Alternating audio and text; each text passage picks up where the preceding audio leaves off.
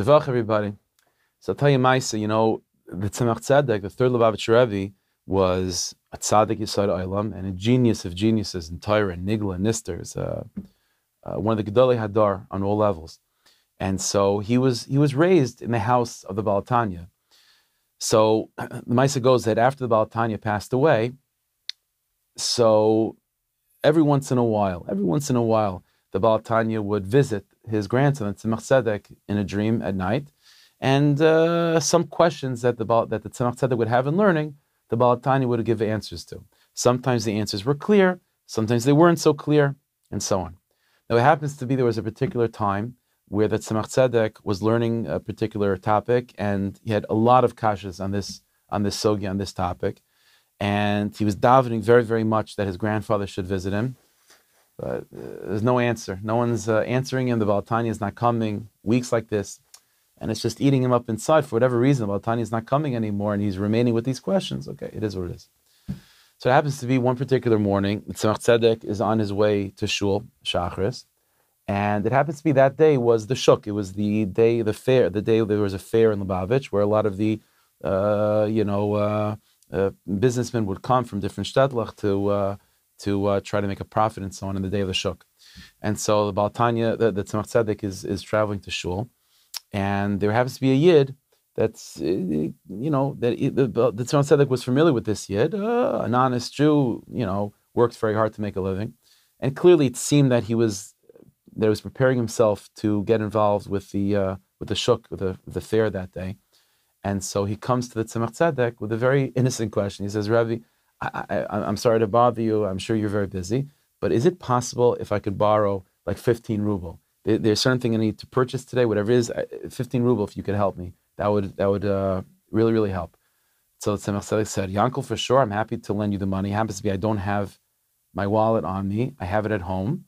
So if you don't mind, I'm on my way to Shul for Shachris. After davening, I'll stop at my house and we'll meet by my house after davening, and I'll lend you the money.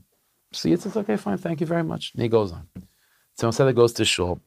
He puts his talis, over his shoulder, checking the tzitzis, about to put on talis and tefillin. And he has this nagging feeling like he did something that was not right.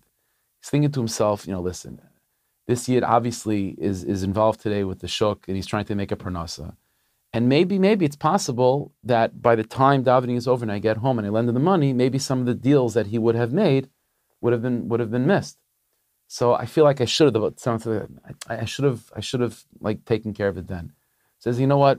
It's not too late. I'll take care of it now. He puts his talis and tefillin back, and he runs home, gets the money. Now he doesn't know where this Yid is because they're supposed to meet up after davening by his house. Right now, who knows where he is? But the Tzemach Tzedek decides that's just the Yetzer Hara trying to stop me from doing the right thing. I'm going to go home, get my wallet, and I'll find him.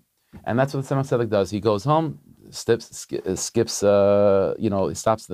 daven for the minyan that morning. He'll daven later, obviously. He goes home, gets the 15 ruble, and starts just walking through the shuk, just randomly, wandering the streets looking for this Yid. Until finally, after a little bit of time, Yitaka finds him. And the Yid is so thankful. Thank you so much. You didn't have to do this. I was happy to wait till later, but I very much appreciate having the money now. Like the Rebbe thought of, was concerned about. Maybe there's deals that I would have been missing. Okay, but thank you so much. It's already late. Tzemach Tzedek runs back to Shul to go daven. He puts his talis back on his shoulder, about to put on talis and tefillin. He wraps himself with talis and tefillin, and all of a sudden, a vision appears to him of his grandfather. But now it's not while he's sleeping at night. Now it's mamish while he's awake, with the absolute clarity. And now the Baal Tanya answers all the questions that Tzemach Tzedek was bothered by with absolute, certain, unbelievably deep answers, and the Baal Tanya even gives him some openings in future sugyas that he's going to learn to preemptively answer some questions that will come to him. It's mamish one of the biggest visions of his whole life. And so, after the conversation, so to speak, between him and his grandfather, so Tzemach Tzedek is bothered. Like, why is he zeichet to this right now? So Tzemach Tzedek, the Baal Tanya, told his grandson, he said, listen, let me tell you something. There's a person can do many mitzvahs to open certain gates in Shemayim. But the biggest key to open the biggest gates is doing a taiva for another Yid. You do a taiva for another Yid with Mesirus Nefesh and L'Shem Shemayim, that opens up the biggest heichalas, the biggest chambers, the biggest doors in Shemayim is opened by that key that's called Avos Yisrael that's called Gemilas Chasadim, with a Yid with Mesirus Nefesh. And the Baal Tanya said, I know how much davening Shacharis on time means to you. And for other people, it might not be such Mesirus Nefesh, but for you, what you did to not daven in your normal way, in your normal time, and to go out of your way to find this guy, to give him the 15 ruble, that was unbelievable Mesirus Nefesh, L'Shem Shemaim, to do ches with another Yid, and that opens all the gates.